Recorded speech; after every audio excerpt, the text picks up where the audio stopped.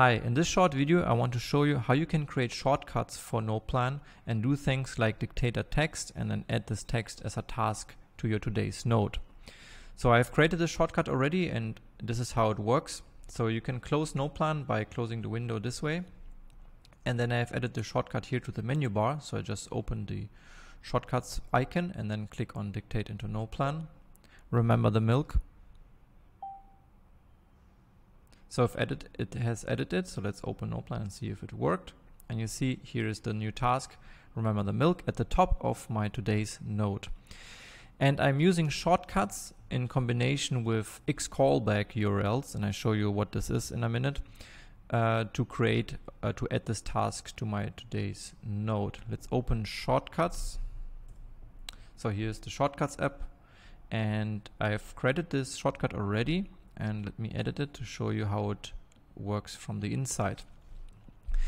So first I have added dictate text. You can just search for this here in the right sidebar and then drag it into the window. Then it's important to encode the dictated text or URL encode.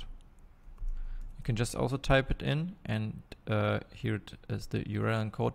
This is important because we're using x-callback-urls and they need to be encoded, so because it breaks if there are special characters or spaces in between, and URL encode will make it safe.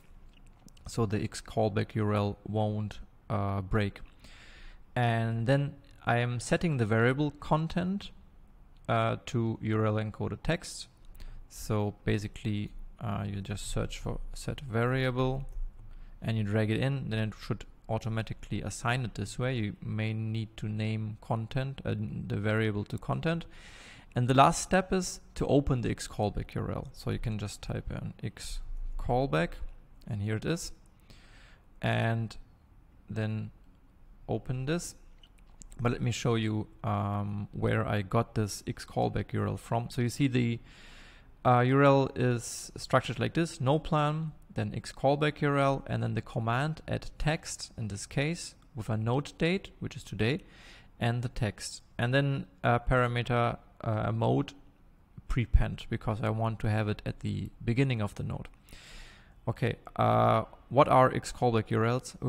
These are like links which you can click on and then they do something with NotePlan. And you can simply search, we have a documentation for this in our help center, or you search it on Google, just x-callback-url NotePlan, and then you'll find it, or navigate to help.noteplan.co and then search it in the search bar. And there are various things you can do, but in this example we're looking at add text. And there are a couple of variables you can use.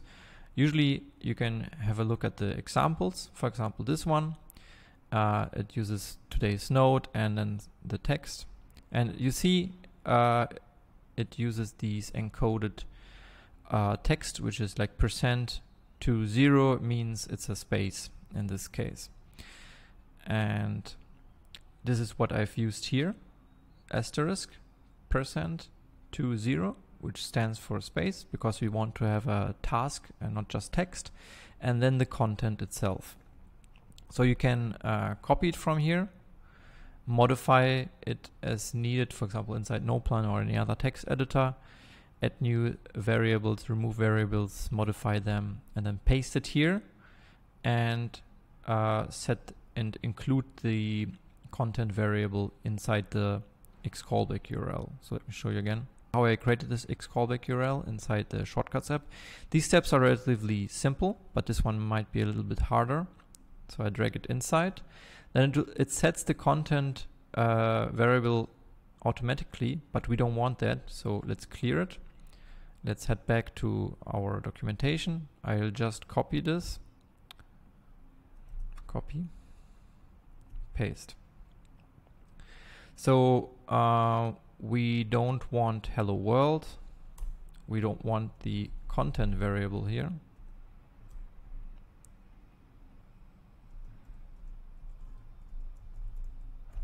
So you see I had to use spaces, so the text content variable, but actually we don't want the spaces here, but I just had to add them briefly, so we can insert the content variable. Oh, and it disappeared. Okay, here we don't need a space. Mode, prepend. And do we want to open the node? Not really. Okay, so just let me check if there's a space. Seems there's still one. Okay, so make sure there are no spaces, but you need to add a space initially, so the Shortcuts app detects that you want to insert the variable. You don't need these settings here, so we can just leave it. And you can just test it by pressing the play button here. Buy new shoes. Okay, and it added it to the node successfully. Okay, this is how you can create a shortcut. And now how did I get it into the menu bar? You can click on this info details button here and then say pin in menu bar. Make sure you don't have too many icons here already, then it won't show the shortcuts, so you might have to remove some. And this is basically how it works. And there are many more options here you can do with the shortcuts. I would do with the x-callback-urls and use them inside the shortcuts. Let me know what you're coming up with. I hope this was useful to you, and see you next time.